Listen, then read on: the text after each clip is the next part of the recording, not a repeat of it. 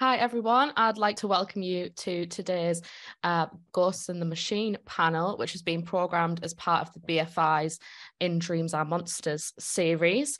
So my name's Chloe Leeson. I am the editor-in-chief of Screen Queens and a freelance costume designer. And we are joined here today by a great panel of a mixture of filmmakers, academics and writers. So people like to introduce themselves? We'll start with Jane first. Hey, I'm Jane Schoenbrun. I'm a writer-director. I made a film, came out this year, I guess. I don't know. It came out over the last few years called We're All Going to the World's Fair. In post-production on another film that's not about the internet, but I still think about the internet all the time. We'll go to Linnie next. Oh, hello. I'm Linnie Blake.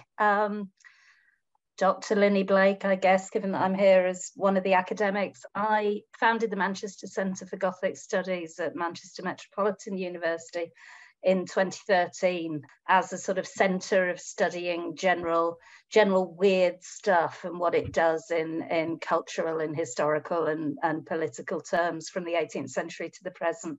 So I write about monsters and the terrors of contemporary life, I guess. And Xavier. Hi, my name is Xavier Aldana Reyes, and I'm also an academic at Manchester Metropolitan University. I co-lead the centre that Linnie founded in 2013 at the moment, and I have written on and off about digital horror and online horror as well. It's an area of interest for me ever since I watched the Blair Witch Project and then Wreck in 2007, which to my mind is still one of the best horror films ever made. Fantastic. Well, thank you all for being here today.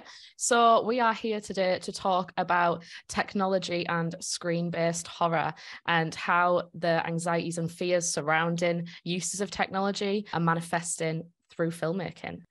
Everybody here has at least once seen something on the internet, not a film, something on the internet that was horrific and that they shouldn't have seen, that has probably shaped them in some way. I know for me that was Marble Hornets. Was a big starting point for me. But I think as it makes the most sense as technology changes for us to work chronologically through, I guess, the history of screen-based horror. So I think we'll start in the 1980s when it started to kind of rise to prominence and this idea of a subgenre called techno horror. And I'm going to come to Jane first about Videodrome, the David Cronenberg's 1983 film. And I'm wondering how you feel that might have been a precursor to where we've ended up. We've started on with the videos and the TV, and how has that shaped how the kind of subgenre of techno horror has developed?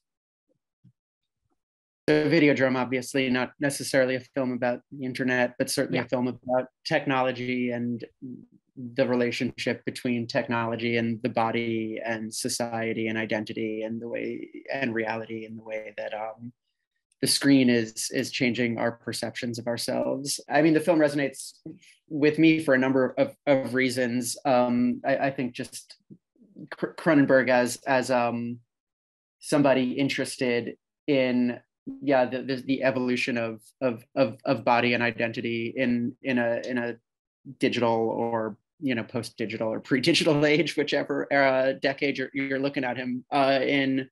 It just has great resonance, and I don't know another filmmaker whose project over the last 40 years has been so sort of clear in that way. I think Videodrome is an amazing one to look at, and you could certainly point to films about culture or about entertainment or about our relationship to the screen made before Videodrome. But I do think, as a movie about television and as a movie about a world increasingly mediated through screens of all sizes, it is something of like a Rosetta Stone for me, or like a Citizen Zero or something. It's a wonderful place to start, because when I was starting on World's Fair and thinking about my own work, as a young filmmaker, you think, okay, I don't have a lot of resources, first of all. I want to make resonant work, but I can't necessarily make my magnum opus as my first film. And so you're looking for something to talk about that that's down to earth. And Chloe, this feeling you describe of being scared on the internet or seeing something on the internet that destabilizes your sense of self was definitely a founding idea for me with World's Fair. But I think that there was also this idea that, people would always say, I'm in my 30s, so going back to the 90s, like the adage about like representing the internet or screens on film was always that's not very visual. That's not like an interesting thing to photograph. And yet to me, I felt that it was this invisible thing that I didn't see movies talking about enough. This invisible thing structuring like the majority of my day and my life, honestly, increasingly, especially during pandemic times and even before that with just like the dominance of social media and all of that, like spending so much of my life mediating and narrativizing myself through a screen and understanding myself through this box that reflects me back and shows me other pieces of reality. It felt like the hidden thing that we don't talk about enough in our media and in our movies, like this sort of thing that's taken for granted, right? Like sometimes you'll obviously like see characters text or see characters engage with screens in broad ways in movies, but exploring our relationship to the fact that we spend most of our time as human beings right now, like staring into a glowing box. I don't think we have art that's really like giving that the space that it deserves in terms of our current sense of self, and Videodrome to me is a movie that's like hyper aware of that and specifically engaged with this relationship of how that relationship, person and screen, person and technology, is changing our sense of ourselves. And I think it's like obviously a very dense movie that we couldn't hope to unpack in the time we have here. But it really resonates. Yeah, I think it's a good starting point. As I say, it's not just the internet; it's how we've progressed from TV to the internet, and then to later app-based things and social media, which we will get onto later. I will say, we're all going to the World's Fair.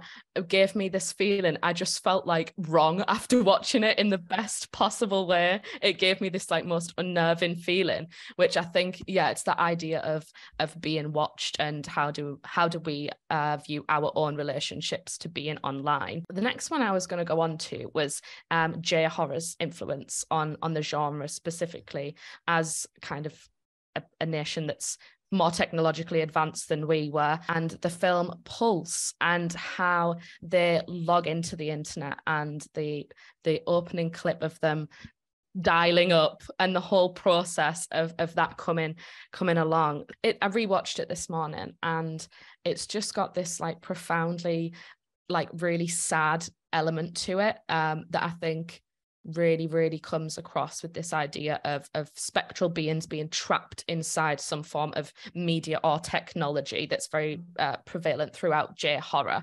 Does anyone have any interesting thoughts on that?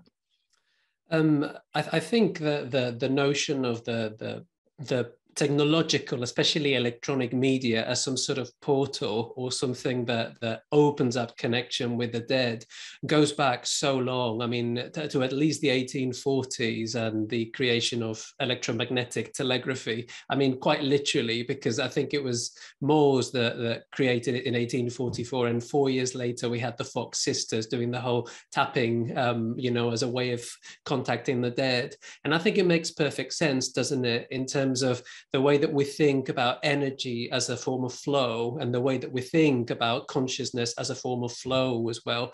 That sort of connection between liveness, consciousness, and some sort of telespectral otherworld makes perfect sense. And so what better way to open that, the gates to the undead, the internet.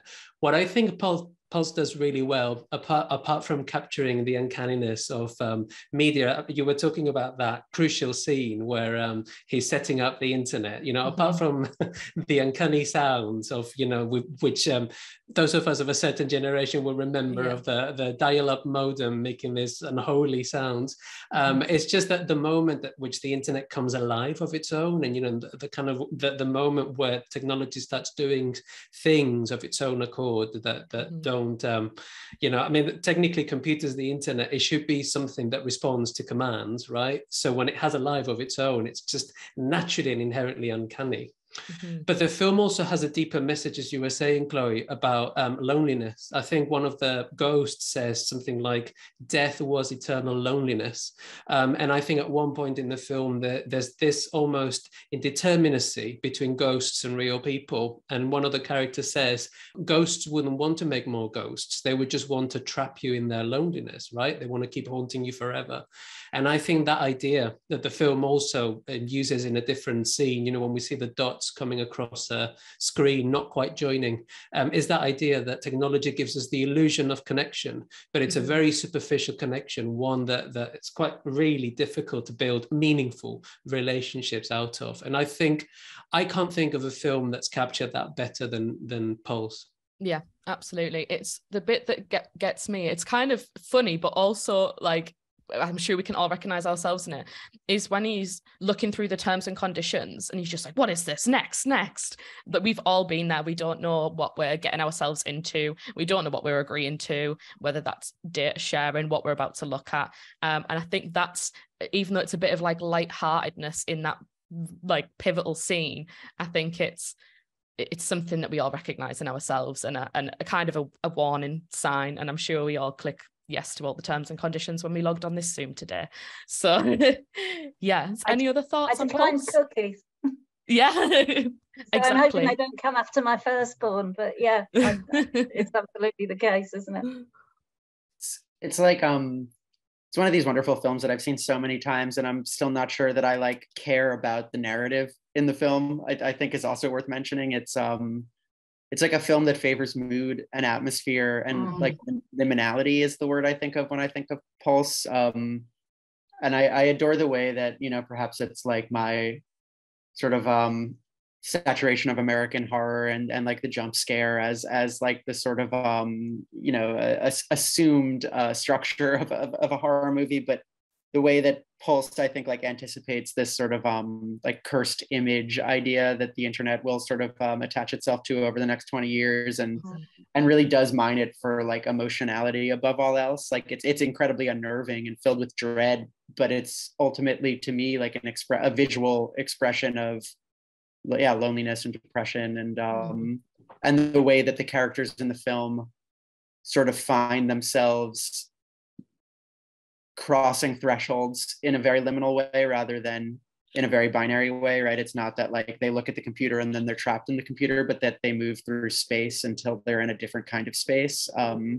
That really resonates with me as a way to use the language of filmmaking to talk about the surreal experience of living in a world mediated by screens. Yeah. Absolutely. So we'll lead on from that, actually. So now that we're sort of in the early 2000s, we've obviously got a really pivotal moment in time that kind of shaped our entire world, not just a particular country. 9/11 happens, and that is something where people have never seen such levels of just disaster and kind of carnage unraveling in real time in front of them. And yeah, people's lives are becoming completely dominated by those screens. So Matt Reeves' Cloverfield from, is it 2008, somewhere around about there? Yes, I think 2008. Yeah, is a really good example of how post 9/11 fears can be communicated through horror cinema. Is it Linnie? Would you like to speak? Yeah, I chose a bit from Cloverfield to talk about, and not because, as you say, you know, it was a groundbreaking experience of, you know, unprecedented horror. Although, you know, it was a horrifying thing that happened. What I was really interested in was Americans' response to that horror. Mm-hmm. And yes, it did emerge in real time, and it was shown, you know, globally in real time as it happened. But it became very rapidly, the actual event was inextricable from the images of the event. and the replaying of those images again and again and again, although many were censored. The falling man, for example, disappeared until that documentary was made. Is very much in keeping with the ways in which traumatic memory functions. You experience a horrific event, you remember it not in terms of a straightforward linear narrative, but in terms of, images and flashbacks and strange stuff you may remember, textures or smells or tiny details. So, Cloverfield for me was a really significant piece of filmmaking because, and it was still that excessive or continuous use of handheld camera was still, fresh enough to be very impactful. And it was a film in which, the very form of the film therefore captured the national trauma of the events of 9/11, which, of course, was an international trauma very rapidly with the coming of the war on terror. So yes, it's a film that functions, fabulously as a melding of digital stylistics and sort of national psychological trauma. I think it's not as political a film as one may imagine. It doesn't set out to do anything other, I think, than really capture traumatic memory. Mm-hmm. But that doesn't mean, as critics, that we then don't necessarily have a take on it, because the 9/11 didn't come out of nowhere. And it didn't lead nowhere. There was a hell of a lot of trauma sandwiching that event, but this captures a very insistently American vision thereof. Yeah, I think it's a fantastic film. I rewatched it's the symbol of it's the it's the symbol of the head of the Statue of Liberty, I guess, when that falls, and then there's the scene where they're kind of out on the street and they see, I can't remember if it's like the gap between the buildings and something falls down and they just see the smoke coming towards them. Yeah, which the Empire State goes. Yeah, completely replicates some real footage from 9/11 that was captured on people's handheld cameras, where you just see the wall of smoke heading towards people as they run away. And I think, that was a very significant image. But yeah, you're absolutely right. I don't think it was necessarily a politically intended film, because it's a monster movie, but isn't it? It's impossible to escape the politics of that representation. Why else would you have the Empire State thrown up during the Great Depression, creating work for America's disenfranchised, and obviously the head of Lady Liberty herself. There's a lot of politics in there, but it wears it sufficiently lightly to allow for a lot of different readings of the film. Mm-hmm. I think it's quite similar to George A. Romero's Diary of the Dead in terms of the political links that we can make. And I'm wondering how you view maybe that film in terms of comparing it with how the COVID-19 pandemic was handled in terms of our news cycle and how we're witnessing these events unraveling in real time. Yeah. I have to, preface it with a statement of my love of Romero and the fact that Dawn of the Dead was the first scary movie that I went to see in the cinema, pretending to be old enough to see it. And it broke me. I must have been about, 14 at the time. And it set me on a very dubious path ever since, I think, in terms of my interest in this stuff. And it is very much a Romero film, but it's very much a Romero film of the digital age, in that, having made, very, predictable classical, style movies hitherto, this is the point at which he picks up the camcorder through a cast of young filmmakers who just happen to be making a horror film out in the Pennsylvania woods when the zombie apocalypse happens.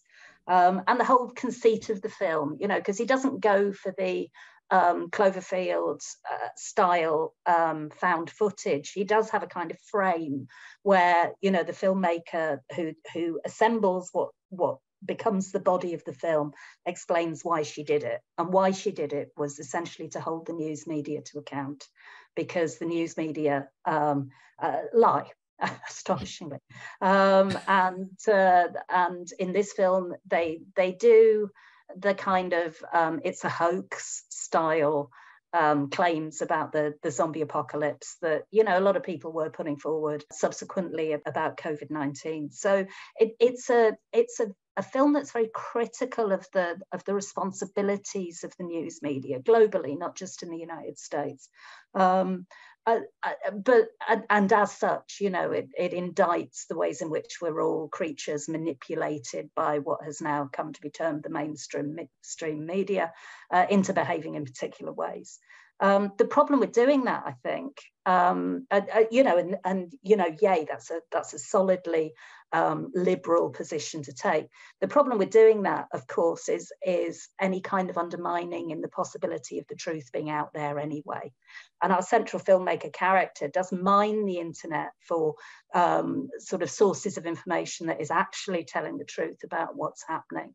But interestingly, the film ends with two sort of plaid shirt wearing rednecks getting their jollies on destroying the bodies of the dead, you know, with large weaponry, etc. And so it seems to me, you know, not only does it critique the news media, but it also sort of preempts or looks forward to that kind of alt-right questioning of any truth coming out of the mainstream media that would, of course, give us, you know, Trump's alternative truths, alternative facts, and indeed calls to civil insurrection on the streets of the Capitol. So, you know, it's a very, very clever film and a very engaging and intermittently very scary one, I think. Mm-hmm. I think it's interesting how you're just talking about like responsibilities of the filmmakers. So whether we're talking about news people in general and their responsibilities to document what is really happening, or fictional filmmakers who are potentially maybe creating films that might be, I'm trying to think of things like the Blair Witch Project that kind of had the you know, the magic around it surrounding its production and the making out like these people had gone missing. Jane, I'll come to you as a filmmaker. Do you feel like any responsibility towards telling stories that could be spun up in the internet into these like creepypasta conspiracy level, or is that part of the fun? No judgment, because I would say it's part of the fun. And I don't think I think a ton about, I think a lot about responsibility as a filmmaker. I don't necessarily think a lot about like what kind of bad actors could do with work, you know, or I don't necessarily think about like my films as like intentional subterfuge, except maybe in like a crude markety way, like, you know, like, oh, like, wow, that, you know, like, I just saw this wonderful film. I think everyone on this call should watch it if they haven't already. This film Skinamarink, that's sort of I've heard about it. Yes, gone viral on the internet, and it really, to me, does it feels like the closest thing I've seen to like a true creepypasta movie. You know, and I don't think of World's Fair as that, because I did build into World's Fair, as Linnie was talking about, like a frame. You know, there is a third person camera in my film. It's not found footage. It's not trying to convince you that it's real,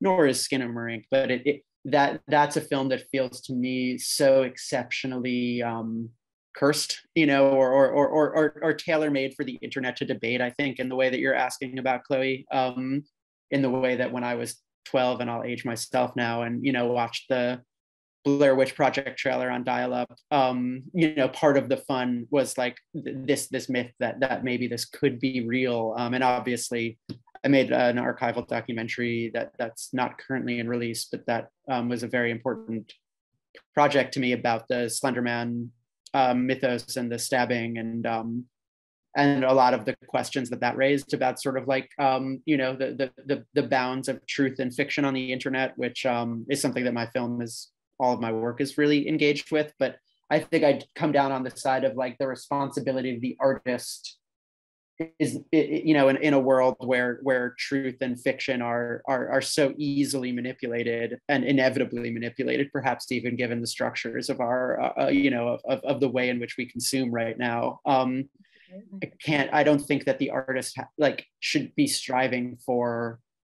like disclaimers and warnings and truth. That's the journalist's responsibility, I think. Even documentary is not journalism. That said, I mean, I think, like, what do I think my personal responsibility is as a filmmaker? I think it's to be aware of the landscape that I'm working within. What that means as an American filmmaker primarily is art versus commerce. And there's no such thing in this country that I'm in making movies freely, right? Like, there will always be, I think there's probably no such thing as that anywhere, but we don't have government funding for movies. So you have to engage with the commercial system, and you have to engage with a system that has a very different priority, right? Like, the priority of the Hollywood commercial system is to maximize eyeballs, money, entertainment, which will, usually mean making work that isn't truthful to my lived experience in a strange time, in a bad place, as a person, who's not viewed as a full person because of my identity. And I think my experience is to, or my responsibility when I set out to make work that will be shared with audiences, is to the other audiences that I want to be talking to, and talking to them in a way that will be resonant and also hold them. Like, there are a few oblique references to suicide in my first film, and the new film, I think, talks about really painful things that for people who come from especially trans experiences will be hard to watch. And so I think about my responsibility less as like one to like the capital T truth, because art is an investigation. It's not an explanation. And I think about my responsibility more as like an emotional one, to sort of be nurturing and to think of art making as care work in some way. Yeah, absolutely fantastic. That's so sorry, I did a ha there, and I didn't mean that as a ha. I meant I'm very interested in the ways in which art in general, but horror movies in particular, have the capacity to engage with trauma. And I do think that our engagement with horror films can be profoundly healing in a way that engaging with other genre, cinema isn't, because horror is out there, it is on the edge, it is, the most censored of the movie genres, and it does deal with material that, is way out there. So that was a heart of recognition and entire agreement with that. And it's something that people who aren't horror types simply fail to understand. They don't understand what I have called healing through horror. I think it's real, and I think, every time I do a film festival, the topic seems to come up, and audiences are so remarkably open, particularly horror festival audiences, I think, to engaging with precisely the kind of questions that you were raising there, in a very open and kind of sorted way. I think maybe we deal with a lot of our crap through horror, and it makes us, an interesting community of producers, in your case, obviously, critics, and me and Xavier's in, but in all our cases, fans as well. Yeah. Anyone else have anything to say on that one?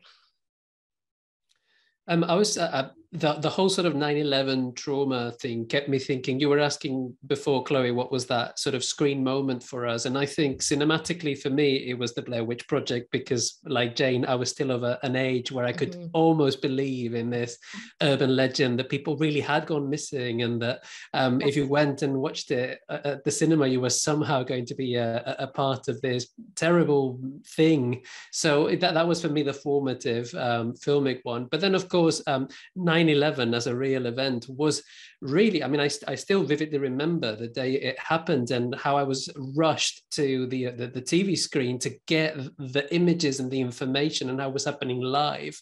That had never really, happened in my life before that moment. You were kind of relying on the TV for the indexicality of the truth, weren't you? And it was happening live as well. I think cinema just couldn't be the same after those events. So if the Blair Witch Project was already suggesting that cinema was going to have to use different interfaces. I think 9/11 just changed the narrative and the stylistics of cinema, and I think hence the rise of found footage from then onwards. Yeah, I think there's a big thing in the horror community of you're always looking for like the next thing, like what's the next hit that you can get that's going to be pushed further than the next thing. And I think we find those things through the exploration of different mediums. As mentioned, Marble Hornets before, that absolutely, I didn't even finish it. That absolutely terrified me. Like, I lived down a dark alley at the time, and I would stand at the end of my road and cry and text my mum to come and get me, because just the format in which it was presented was so believable. And I think I'd like to touch back on Slenderman, actually, because I think that's obviously a really important case with a real world problem that got attached to it. And obviously the film, after the creepypasta happened, there was Marble Hornets, and then there was the horrific film with, was it Joey King that was in the movie? I think some girl. Does anybody have any thoughts on Slenderman and how we kind of find that merge of the thing that's happened on screen that's been delivered via like blog posts, it's been in written form, and then it's been kind of snowballed into this larger cultural myth?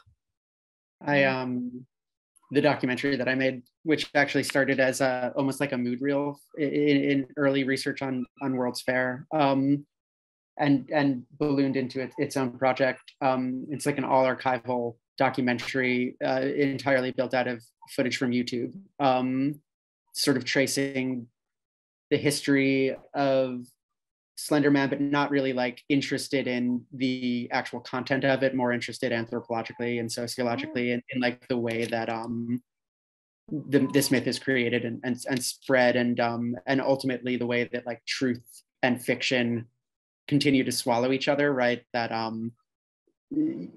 creepypasta as a movement is so fascinating, because like folklore, it's trying to convince you that it's real, right? And those the rule that the thing that I found so resonant on r/no sleep, which is the subreddit where like creepypasta currently lives on the internet. One of their rules, which says everything is true here, even if it's not.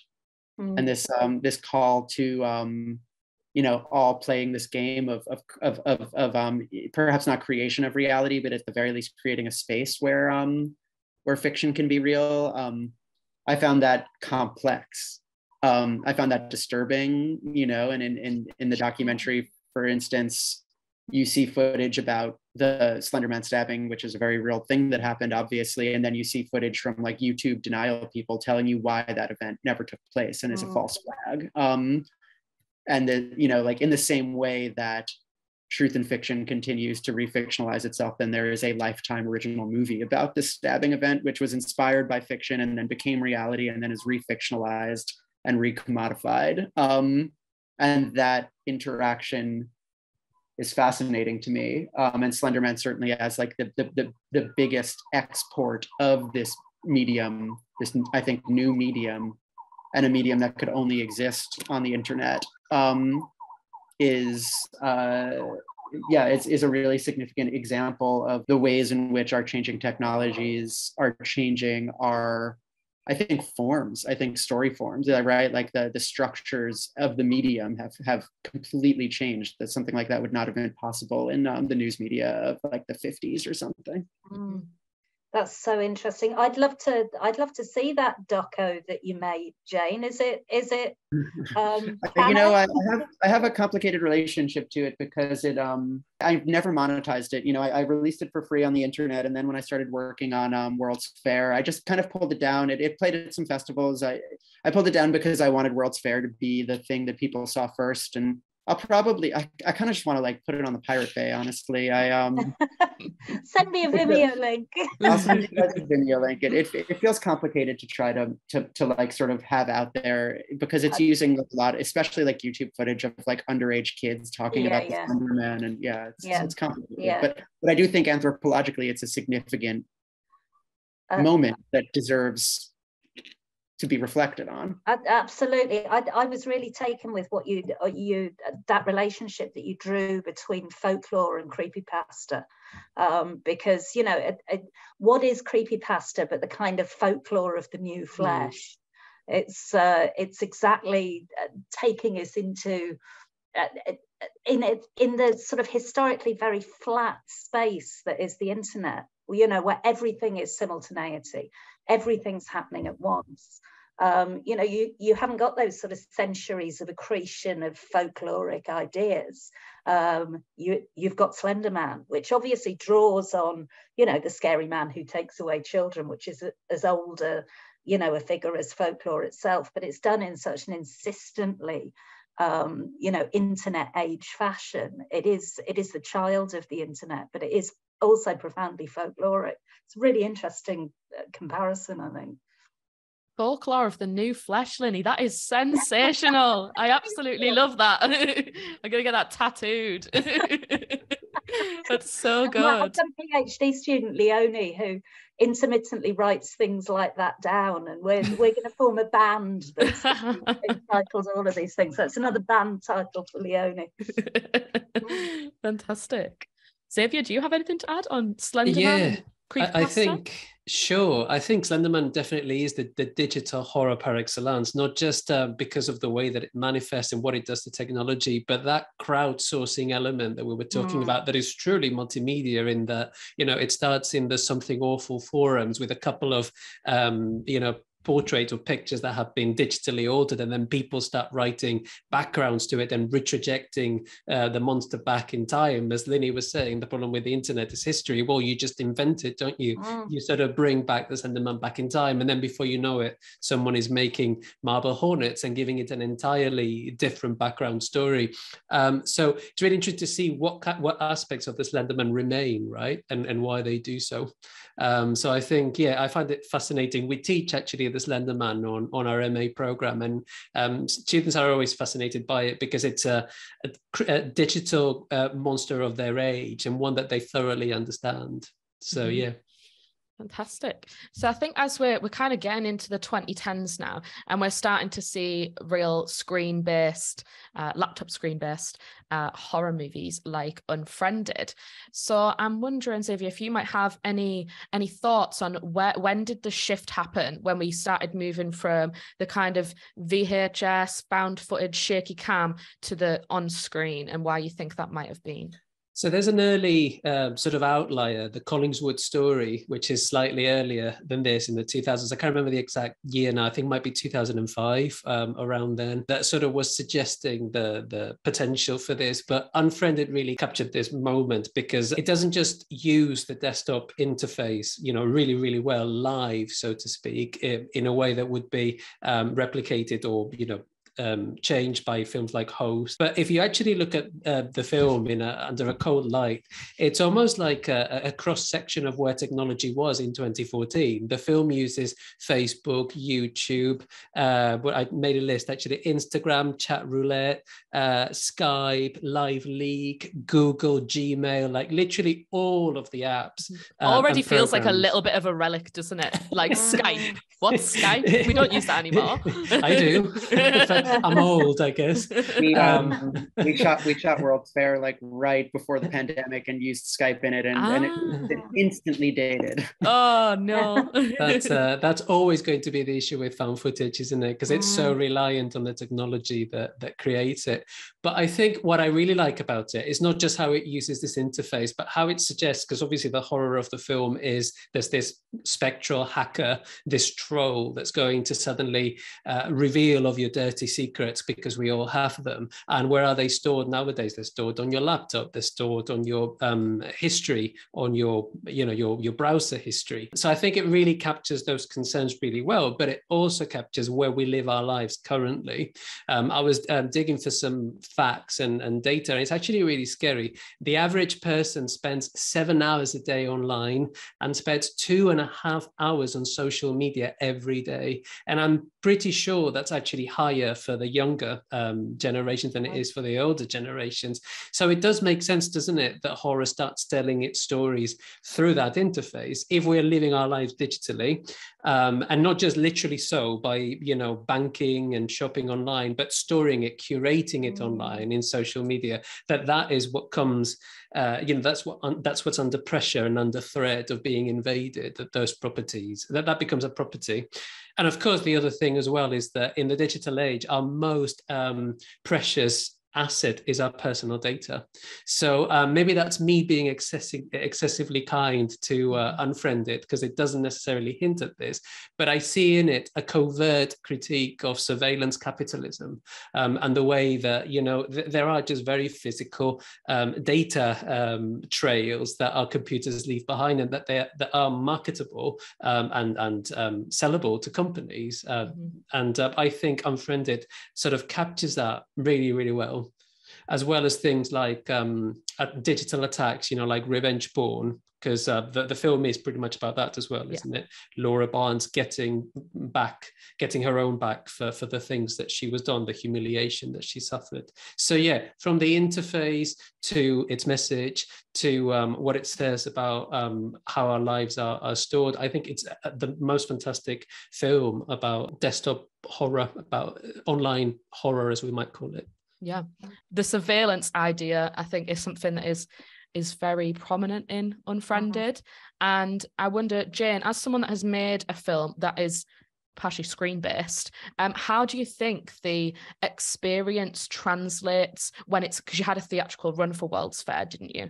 It did come to my local cinema. So how do you think that experience of the screen-based film translates to the theatrical experience as opposed to watching it on your laptop at home?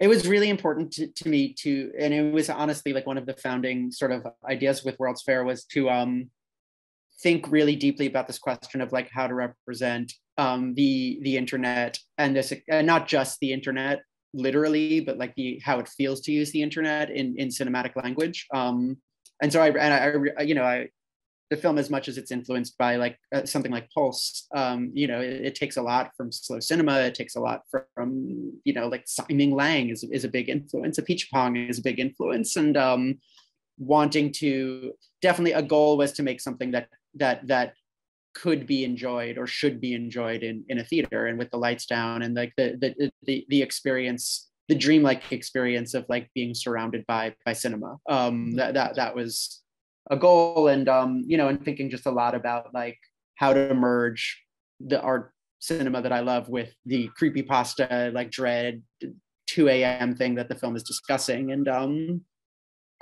to me that was like a lot of grain, a lot of like compression. You know, I'm fascinated by, in the same way that filmmakers have like a relationship to VHS in the contemporary times, like the buffering of an early YouTube video as like something that can be dreamlike and haunting and beautiful. And the way we move through space was a big thing, right? Like this sort of pulling in and out of screens in this very fluid way, similar to what I was talking about with Pulse. I really like the film is designed as a cinematic experience, and then the pandemic happened and we premiered virtually at Sundance. You know, and literally everyone was like, "This is the perfect film to watch on a laptop." And and it's not. I'm not oppositional to that idea, but I do think my film is one that doesn't reward casual viewing, you know, or like there's a language I think that we have now, which is like Netflix language of you know, like I'm going to sit down and check Twitter while having a horror film on in the background, and it will please me by like letting me half watch it. And this is perhaps like the way that a lot of people are watching films now entirely. Like I think that the population that engages with cinema as an art form is maybe not extensive at this point, and people are much more used to this sort of passive watching experience, half watching experience, and I just don't know a way to work in that medium as an artist that is going to let me speak in a complex language, or like a language that will be able to say something complex. And so this is why I think I make a film that can't, that like, I am drawing a line of like, if you're gonna half watch this, you're not gonna have an experience with it. Very engaged in my work with, you know, I'm in the right place. No one knows who this is in the US, but perhaps on this call, Mark Fisher's work, and the idea of hauntology. is something that, like, I describe my work as hauntological in a lot of ways, and to me it's a useful idea, because I don't know that it's nostalgia that I'm trying to conjure always. You know, I think nostalgia is very powerful, but I think it's more I think there are political implications to it, and something sinister, right, about the longing for, or like what you can represent with that kind of like digital noise or VHS fuzz. Like what are we trying to conjure backwards with that is I think, and it's a big part of what I go looking for when I'm like talking about media in films. And I think it has a lot to do with like the liminality of being raised in a way where I think a lot in my work about this psychic relationship between oneself and the screen. And like when you're a young person, like you were talking about, Linnie, coming up in a world where that's a given, and where so much of your experiences are being like the new movie is about television, and it's all about the experience of being like a young person growing up in the suburbs here in New York, and seeing the suburbs reflected back to me on a screen in a romanticized way, and the way that reality and that reflection merge in one's memory and in one's values and way of walking through the world. And I think this is like a fascinating thing about screens, is that relationship that we have where it creates us, right? It's a technology that we created that creates us. Certainly, and one that affects the language of cinema, because Jane, your film is really interesting in that it's very slow. You know, it's deliberately slow, whilst we find that a lot of these digital horrors are the complete opposite. I was talking to Linnie recently about this 2016 film called Sick House, which was allegedly entirely shot through Snapchat videos, which of course are limited to 10 seconds. So like the entire film is made of this short up to 10-second scenes that are then, you know, brought together for the official release that you can buy and watch. And it creates a very different type of narrative experience when your concentration is switching, you know, from one moment to another every 10 seconds. I think it does speak to that, to what we were mentioning before about our attention spans and how, you know, if something lasts longer than 10 or 15 seconds, if the camera stays static for longer than that, we switch to our phones, that second interface to give us that other, I think what I'm trying to say is I think technology is not changing just the way we communicate, and the way that we consume things, but also the way that we make them. And I think what makes We're All Going to the World's Fair so interesting is that it doesn't. It sort of goes for a much slower, much more ponderous, you know, look at that technology. Yeah, I think it's hypnotic. Personally, that was just like transfixed. It's one of the reasons why I'm so fascinated right now. It's this film Skinamarink, which I think you guys will really be interested in, because it's so slow. It's punishingly slow. It's so much slower than my film. My film has narrative. And yet, like in the last 2 weeks, you know, it's like really taking like the Letterboxd. Like when I watched it, it had maybe like 700 logs, and it's like pushing 10,000 now. It's really taking off, and it's not even released, is it? It's just on its festival run. Is that correct? It's being pirated. Being pirated, yeah. I've seen the filmmaker sharing. And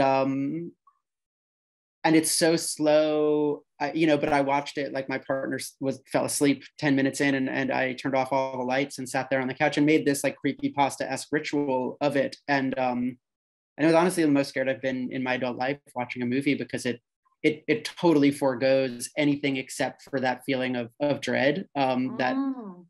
And if you watch, you know, like if you watch Marble Hornets, or if you watch like a lot of internet work is incredibly slow. It's so arduous on purpose. And to me, there is this really interesting relationship of like 20 years ago, an experimental slow film would have been received in a very different way than it is now. Or like our relationship to slowness, like we're willing to slow down if it's like a challenge or something, you know, if it's like an internet challenge, we'll slow down. It's just really interesting. It's strange.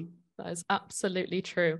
Yeah, it's interesting that you talk about slowness, actually, because I was just thinking about just the instant gratification of of the social media, and especially the use of technology on our phones, and kind of moving into the more recent screen-based, technology-based horror films. I'm thinking things like Nerve, which is obviously like an app. Is it app-based? Of them asking them to do challenges, and things like Countdown, which was a horrible film, but the app that was released that was attached to it, where you could log on and find when you were going to die, 10 out of 10. Yeah. So where do we think that things are developing now? Because we've just talked about Host previously, that kind of used the Zoom call and obviously utilized the situation that they were in the pandemic to create something honestly terrifying and so short. I love a short movie. So where do we think we're going? Because we haven't really delved too much into the idea of like app-based horror that's being created by an app rather than just a phone in general. Or does people know of any that I don't know about? The one I was familiar with was Sick House as a film told through Snapchat. I haven't seen, I must confess, Nerve or Countdown, but I will seek them out immediately because I'm really interested in all of this. I think what creates a difference, I think, is whether you truly are shooting those films on the app or whether you're replicating the app. Yeah. I mean, I don't know about even Unfriended, whether Unfriended replicates all of those interfaces or whether it's truly told through them, and whether it's told in lifetime, because allegedly that's what made Sick House so interesting. Again, the blurring of the urban legend. Is this really happening? Because the main character is an actual influencer using their account to tell the story. So of course, if you follow this person and you suddenly notice that the posts are heading somewhere really dark and you don't know it's a film, then that completely changes the dynamic, doesn't it? That turns the app into the answer to the question. Whilst if it's just something that's woven into the narrative as part of a bigger frame, I think that does something completely different. Yeah. There was something on TikTok a while ago, this was maybe last year, and I'm not sure what it was called, but it was some kind of app that was telling people to go to a specific location and they would find something strange there. And I ended up in this lockdown rabbit hole, and it was horrible. I don't know how much of it was faked or if people were reading into it, but people were going to this location and they were finding, abandoned cars, broken dolls, and like all the classic horror tropes that you want to see. And I was just on this tag searching and searching and searching for more stuff. So where do we think it's going to head? I'd like an opinion from everyone. Where do you think that screen-based horror is going to go in the future? I reckon interaction. I think we saw an example of what that can look like with things like Black Mirror Bandersnatch. It's very limited and it choose your own adventure, but that idea of putting you in the place, surely that, I've seen lots of development is being made with VR horror as well, but the capacity to sort of generate movement, for example, is still quite limited because it's just so labor intensive just to create that maybe a 5-minute film. So I reckon bit by bit it will be more interactive. We're always constantly on the search for total immersion, aren't we? So I reckon it'll be something like that. You won't see me playing those apps though. I'm not going on the hunt for creepy dolls. Thank you very much. Yeah, I'll stay on my couch. Was it Eli Roth that just did the VR horror thing at Halloween? I think he did some kind of VR experience with Vanessa Hudgens in. She was like the main character, if you could call it that, in a VR experience. So yeah, that is very interesting. Linnie, what do you have to say? I don't know. I'm not necessarily interested in digital horror per se. I'm interested in what digital horror gives us the ability to think about and talk about and feel. And a lot of the films that we've all mentioned, from Videodrome in particular, which I also saw in the cinema when it came out and have never been the same since. From Videodrome, through to a lot of the movies that we've talked about, all of these films, make phenomenal formal usage of the possibilities offered by new technologies. Whether that be, light handheld video cameras or the internet itself, surveillance footage, and the like. But they do so to say things, to say things about the horror of the world that we inhabit, whether that's as global subjects or as subjects of capitalist realism. If you're a Mark Fisher fan, as I too am, it's easier to imagine the end of the world than the end of capitalism. Whether to say something about our existence as sexual beings or as gendered beings. So in a way, I hope that there will be a sort of resurgence of the politics of digital filmmaking. Because, we do, since 9/11, live in a world that is incredibly surveilled, in which we're not only physically watched, and in the UK in particular, you can't go outside the house without something physically watching you, or whether we're surveilled in terms of our internet usage, and our search histories or our Twitter histories or whatever.